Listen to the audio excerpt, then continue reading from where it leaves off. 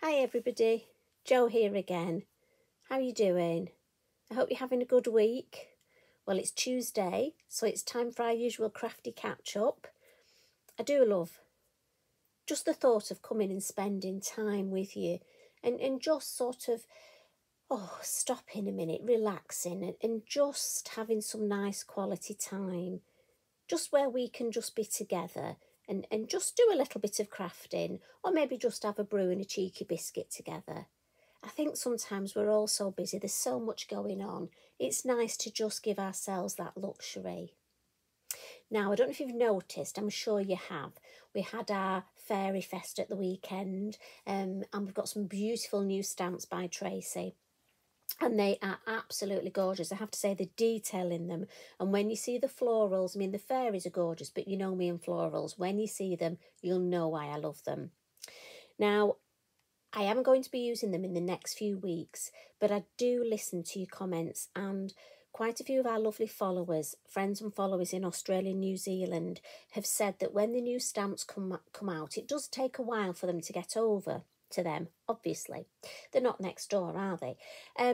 So what I thought is I'll sort of give them a week and we'll use an older stamp because I don't want you to feel left out. And as I say, I do listen to your comments, and I must admit I'm very impatient waiting. I am. When Tracy shows us new things, I'm like, look, I need it now. I'm sorry. I'm just a crafter when all's said and done, and I need it with a capital N. Need it now. So what I thought is I'd listen to you and we'd use a good old favourite stamp. And so I've come up with this design. And to be honest, it also ties in. A few weeks ago, I did some notelet cards and I got such lovely feedback on those. And again, I thought this is a lovely design that could be used for notelets. Again, just change up the colours, change up the stamp, the stencil. And I have to say the stamp is called Fuchsia. And in my garden at the minute, I must admit my fuchsias are looking gorgeous. So another reason I've gone for this stamp. Most beautiful stamp. Some of you may have it, some of you may not. If you haven't, look at that. Absolutely beautiful. I don't know why I'm showing you the acetate because you can see it there stamped, can't you? There's nothing like an old fool, is there, hey? So this is the design I've come up with. So shall we get started? Must admit I'm a bit tired today. Shouldn't really say that, should I? But I am, so do excuse me if I sort of wander off a bit. You know, when you come to my house for coffee, I'm afraid you know me, you take me as I am. Now, this is a 6x6 square card blank. So I'm starting off with a piece of Multifairies card, and it's 5.5 inches square.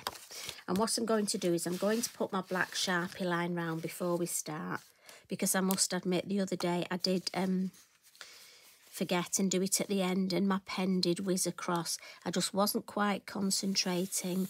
So it just shows no matter how many times you do this, sometimes, you know, these things happen. So we shall do this at the beginning.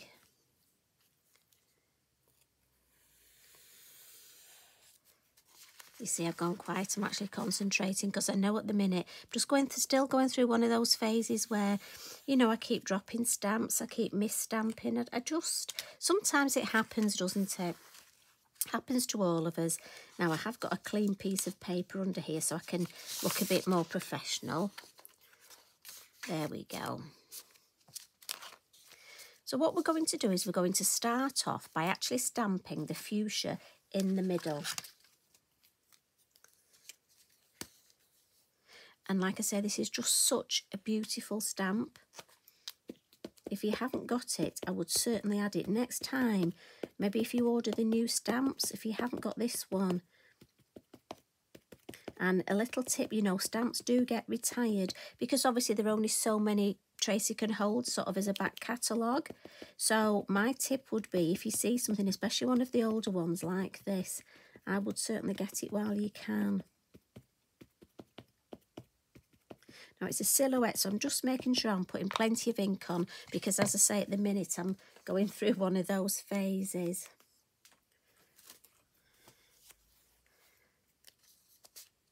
Now my plan is to stamp this in the middle.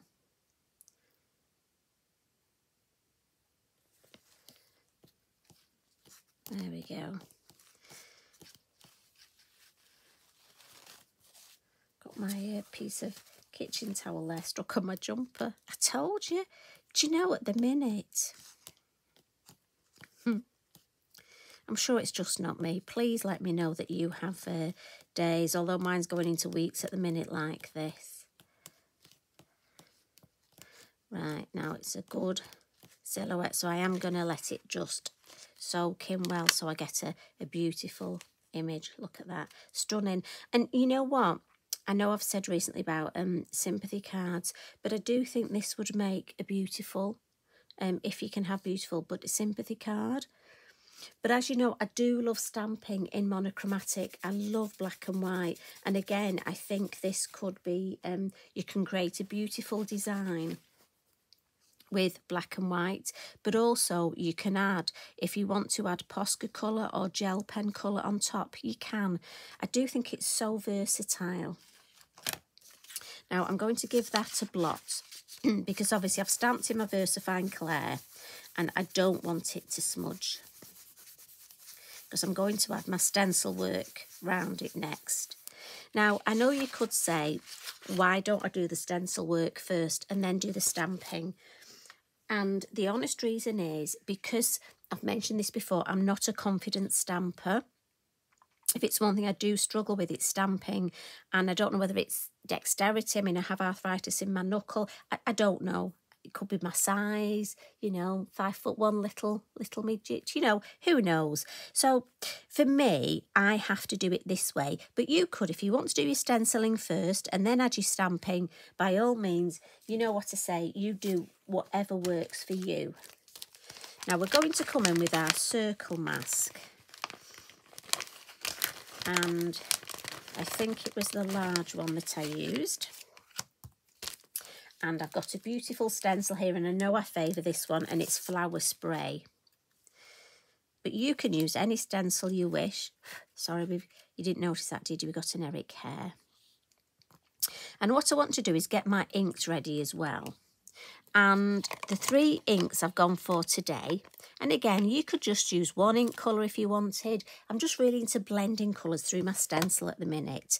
So I've gone for Lime Punch, Della Blue, big favourite of mine that, and Sahara, just to sort of blend a little bit of yellow tone in. And what I'm going to do is I'm going to pop them on my mat here and put the lids. And this is where it's so easy. I've got my 3 stencil brushes there to run out of space, but I want to try and do it so that you can see the way I work. So I'm hoping that's in shot. And then I'm going to pop my circle stencil, but I don't want it in the middle. And also because I've got this little edge here, I'm actually going to put that. And I just thought it was nice to offset the design. And I'm being mindful, I almost want this sort of midline top and bottom, but also then I've got space for my sentiment here. Now I am leaving my sentiment until later because this might be one that I can then choose my sentiment. You could tape your stencil down, but I'm going to, dare I say it at the minute, live dangerously, which probably isn't good at the minute. But I'm going to try and hold that, so I'm happy with that.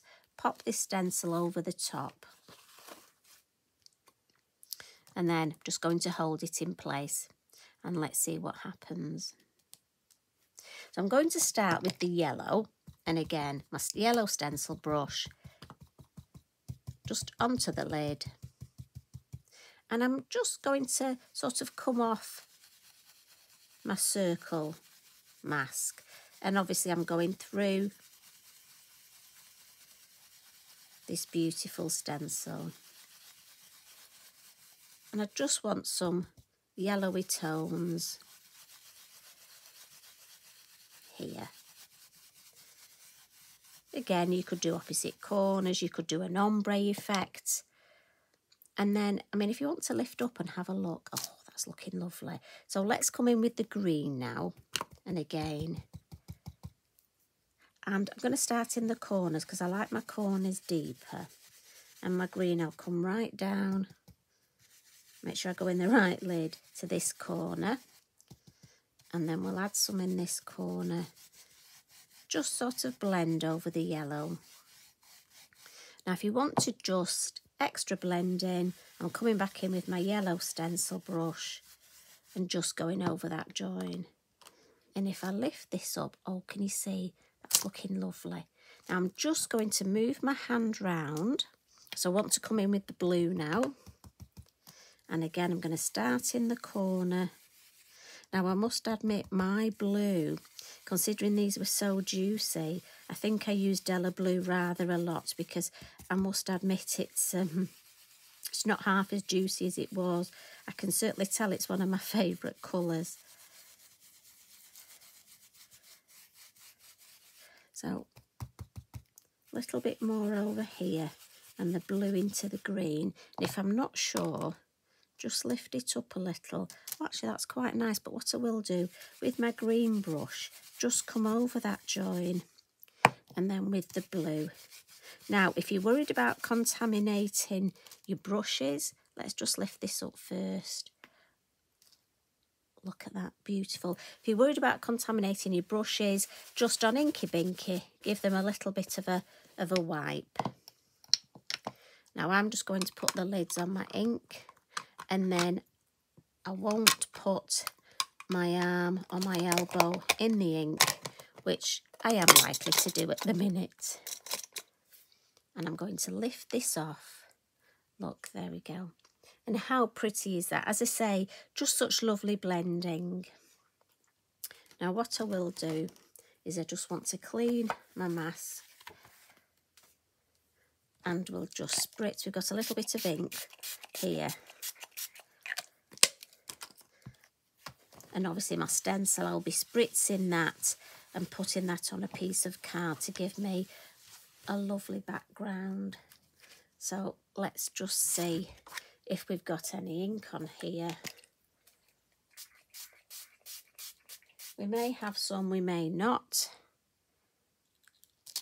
And yes, Eric is here and he has just had a bit of a spritz with water. Now you know this, you never know what you're going to get depending on how much ink was on the stencil, but it doesn't matter because it will give me a base to start. And I'm just cleaning my stencil, aren't I? So I think doing this is good because, you know, if you don't expect much, then the background you get that you love, you can use. And it gets you used to realising that, you know, nothing's certain, nothing's definite. It's nice to almost have that bit more. Oh, look at that, yeah, that is pretty. And especially as that dries. And what's lovely with that, it's not too solid a background. And especially, I think maybe we could use that next week with the new fairies. What do you think? I'll put that over there to dry. Give this a wipe. And then that can go away.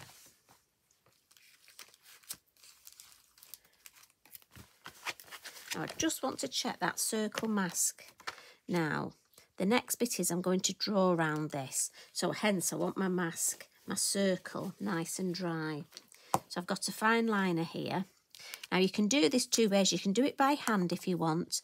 I'm actually just going to pop that back on. And I'm going to very carefully and slowly go round.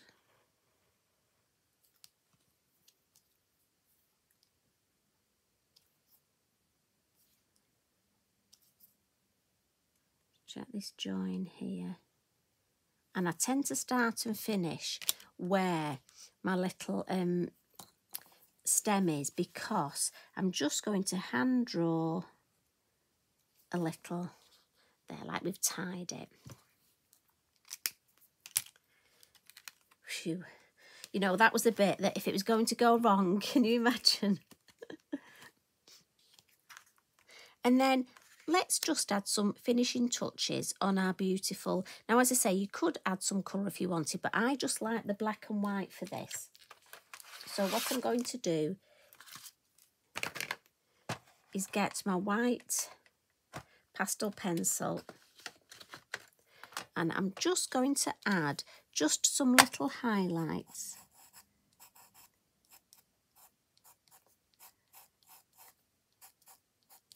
And again, sorry if I put my head over. Now you could add, as I say, some colour, but I just like the white. And again, you could use your gel pen if you want to add your gel pen. But I just like the paleness of the pastel pencil. I think it just really adds to it.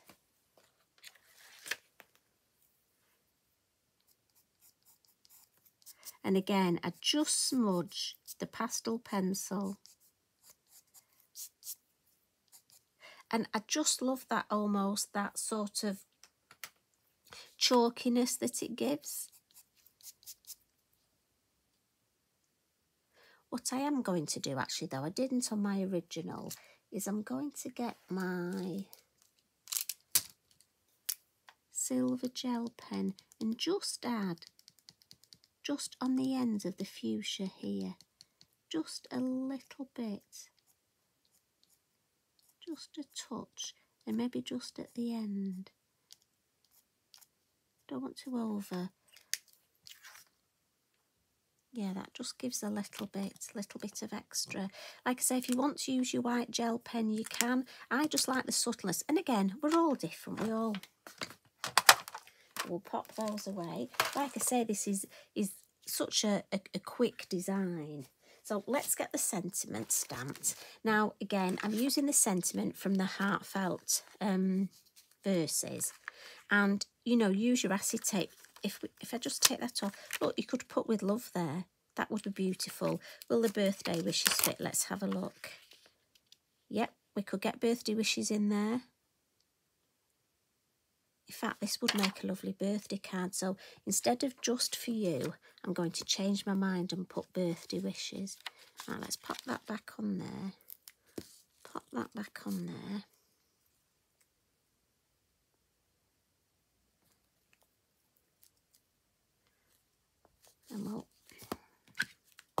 And then I'm thinking this is a lovely card for my friend's birthday.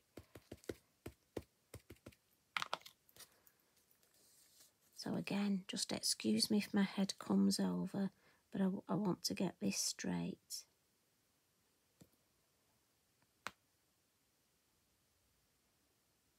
I hope you didn't hear that. My hand just cracked. Oh, that looks beautiful, doesn't it?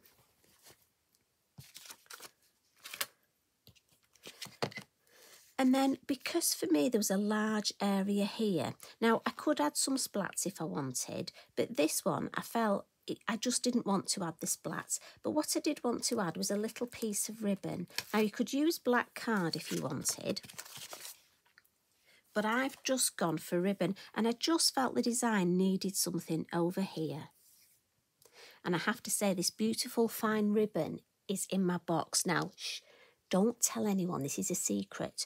So, you know, ladies, you know when you buy new tops and they have those little sort of ribbon hooks inside for hanging? I must admit, those little almost loops of ribbon really get on my nerves. So I cut them off. And I save them because, well, I'm a crafter, aren't I? It's what we do. And it means I've got a lovely box full of lots of little pieces of ribbon like this. And also, they put one on each side, don't they? So I have two. So that's perfect for today. So I'd got one for each card. So that's where these come from. So all I would do is, now again, you can use your mat if you want. I tend to just do this by eye. I just get myself a couple of pieces of tape. But let's do it, let's just use our mat and then we know it's nice and straight. So we'll pop that there. And again, I just put some tape on the back.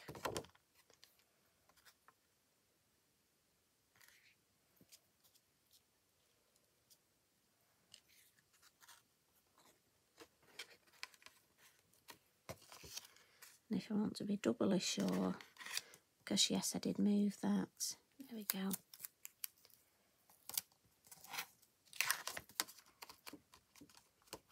Now again, you could add another bow, but I must admit, I just like it like that. So if I bring this in, so like I say, when you're buying new tops for me, you get such a wealth of extra little bits to add to your craft stash. And there we go. That's the whole design. But as I say, imagine for notelets, because you could actually leave this. Mind you, Just For You is a very good sentiment for notelets. But as I say, you could alter this up a bit. You could change the colours of these. Maybe if you know your friend has favourite colours, you could actually do the flowers of your fuchsia that colour. Or what other stamps have you got that would go with this design? And as for stencils, well, we've got so many stencils, haven't we? Beautiful stencils that would go well here. Maybe change the colour tones up a bit. Anyway, I'm hoping it's given you some ideas, little ideas of what you could do. And you know what? If you're not in the mood for crafting, maybe just have that brew, have a chat, and maybe then Mr. Mojo will come back and you will feel like having a go. So you take care, everybody. Thank you as always for popping in. I have to say, I don't know where the time goes. You know, we start chatting and before we know it, card design's finished. And thank you for all your lovely comments and feedback. I really appreciate it. Have a good week and I'll see you again next week. Love and hugs. Bye for now.